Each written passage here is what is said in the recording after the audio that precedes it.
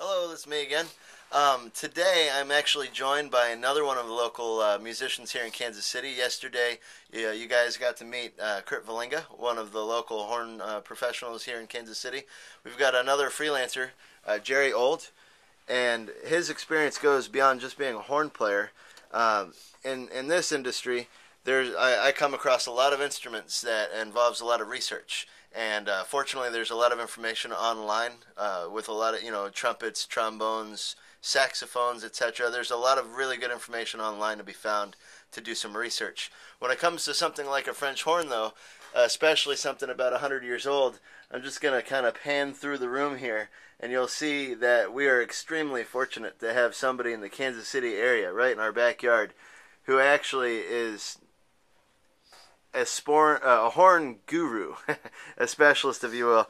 Just the collection of mouthpieces and horns. Jerry's been buying and collecting for some time, and is just a wealth of knowledge. So another fortunate thing is I walk in to show him our Kruspe that we've discovered, and what does he pull out? But another vintage Kruspe that he has here, which is awesome to have to compare these two instruments to. So Jerry, welcome to the BAC Horncast. My pleasure. All right. We definitely intend we're talking about interviewing Kurt Valinga later on, and I know we're going to have people that want to really have us do an interview with you, just talking about some of the instruments you have in your collection, because I know you've got some real cool stuff.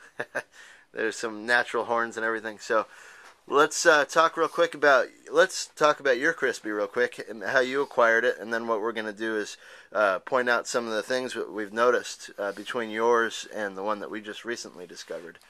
Well, this horn was purchased from Marv McCoy a number of years ago. It's a nickel Kruspe. It's a Horner model. It has a larger bell throat on it. This particular horn is original with the exception of the lead pipe. And the lead pipe is an 8D replacement.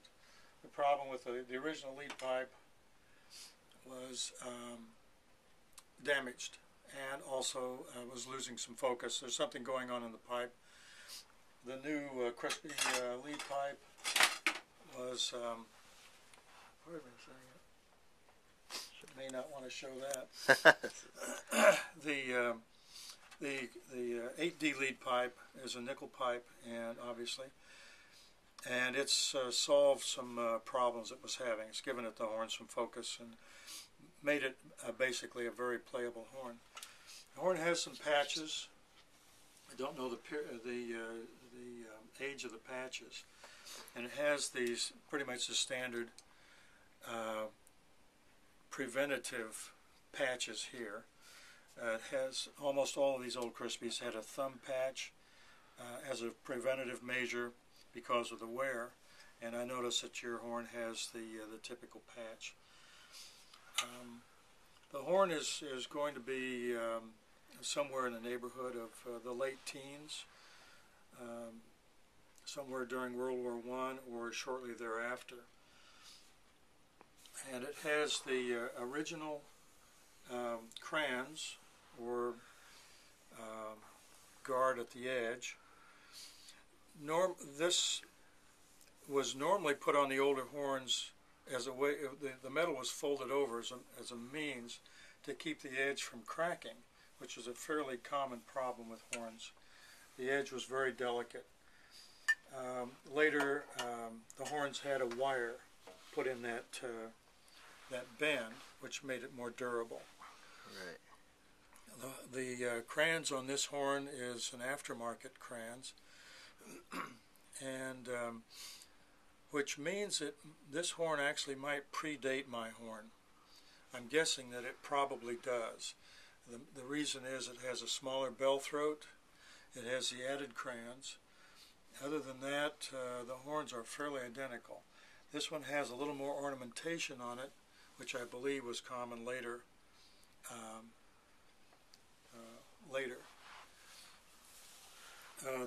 The tubing on both horns is seamed, I believe. I don't think it would almost have to be seamed on that horn, although I don't. Did we establish that that's seamed? Yeah, it's we haven't actually discovered that for sure. We're going to do a little bit more research and try. In fact, Yeah. it's going to be good to point out some of the differences side by side here on these two horns. One of the big things is the main tuning slide shape. We'll just kind of hold those there. You can kind of see on this horn it's much more square, and on yours it's a little bit more round. It's kind of an interesting observation. You do have your original lead pipe, actually. You had mentioned that your lead pipe was replaced on this horn, but you do have that original, I believe, over here. With the exception that this lead pipe is brass. It's a period pipe. Because it's seamed, it's a period pipe. But I'm guessing that the original pipe on this horn would have been nickel. So sure. that puts this, even though it's period, it might have been just an early attempt at swapping lead pipes like we do now at the drop of a hat.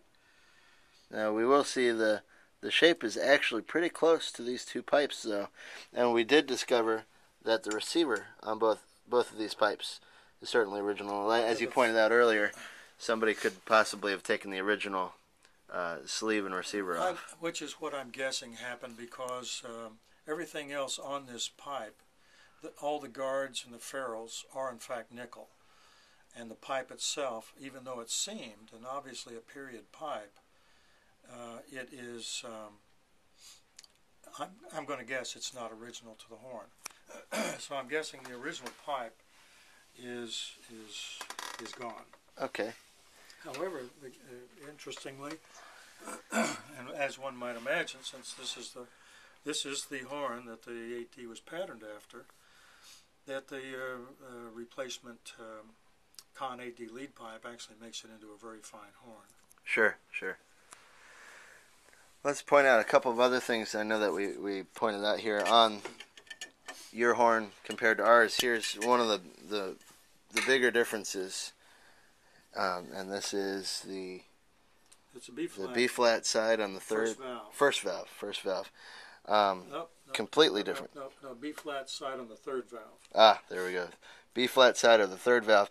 You can see this on Jerry's old horn, and then this one completely different. It's hard to say. These ferrules here, it would indicate that it's an original part. However, these braces do not seem to be original.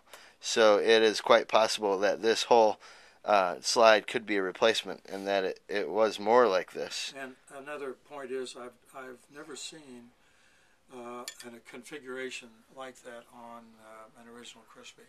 Right. They've all had the paisley shapes. So that's an interesting thing to point out.